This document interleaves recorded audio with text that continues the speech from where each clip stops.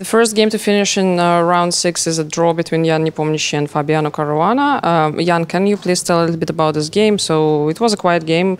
You were white, so maybe you could explain about your choice of the opening.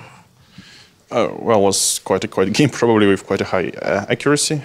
So everything it was exchanged quickly, and then I think after G5 was a little bit a careless move. So I felt like, wow, maybe I can like have some cunning move order, like maybe even to win a pawn, but yeah, somehow even like the some normal moves like he played, like I don't know, basically protecting every pawn is all right.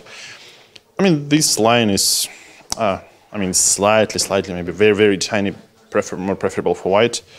But I didn't expect him to play bishop G4, so it was some other idea. But I also would say that probably I was also focused on the first move C5, which he played twice in this tournament. So E5 was not like a surprise, but I mean, of course, it's like difficult when your opponent has like a lot of good openings, like Fabiano. So you can basically play any opening, and yeah, inside E5 there is a big white choice.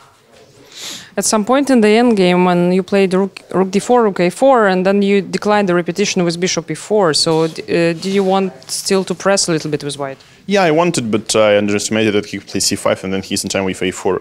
Because I would say that if I would be in time to play, let's say, okay, let's say, like I expected rook e6, to be honest, like so after rook d4 he could play rook d6. But what he did was also fine that after rook c5, rook d4 c5 like a little bit restricts his own bishop. So if I'm in time to set up something like a4, c4, and then rook on b5, his position becomes like very suspicious.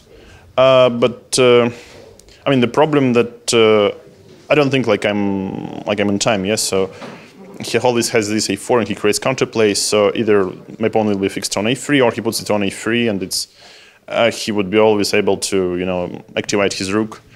Or maybe activate his bishop, and then okay, if he reaches a2 pawn, then okay, he's doing fine. So maybe it was still like I don't know, like 0-0-1 or something for white, but I felt like yeah, maybe it's time to call it a day after he played c5 and a4. Yeah, thank you, Jan.